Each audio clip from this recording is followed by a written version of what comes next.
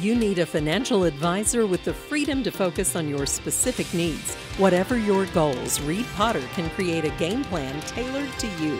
Call Reed at 432-0777 at Pikeville, Kentucky to learn more.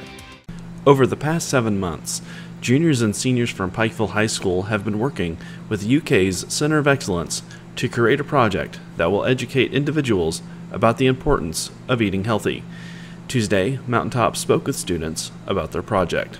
So this year we wrote another grant to start another project, and we chose, you get to choose your topic, and we chose healthy food eating choices because we feel like that's a problem in our area and in our school, and we experience it ourselves. So we wanted to educate others on making better eating habits and healthy food choices.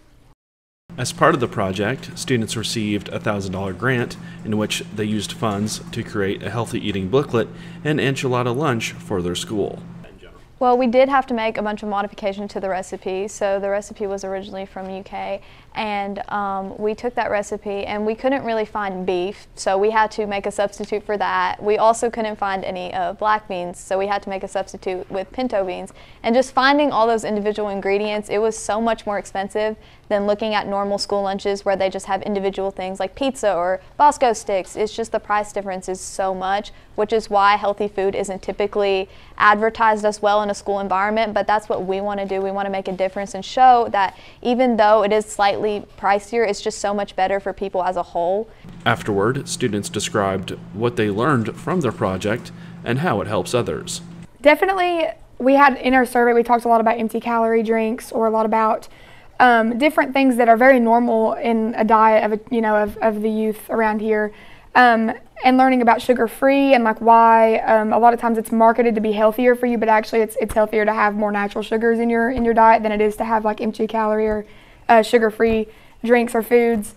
I learned a lot about how carb cutting isn't healthy, a lot about a lot of changes and stuff that I can make in my own diet myself, and also to take that and educate other people on how to make healthier choices on their diet as well.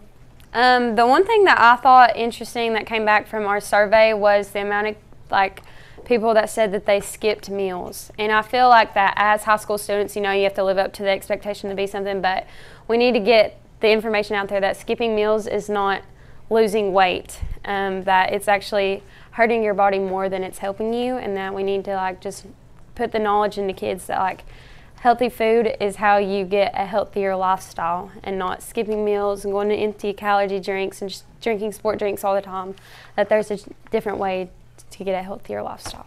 Also, with the help of Pikeville Medical Center, students will print copies of their booklets for participating locations.